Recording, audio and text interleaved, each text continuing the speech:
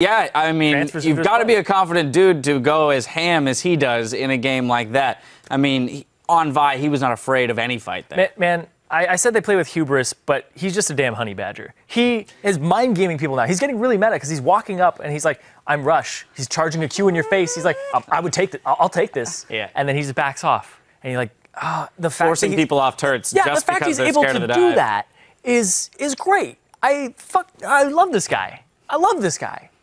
Yeah, absolutely. It's so fun to watch. And, like, the aggressive style and the fact he's not going into the tank meta and buying into that just yet is, I think, very fresh and is something that we need in the league to just show the width of the strategic diversity.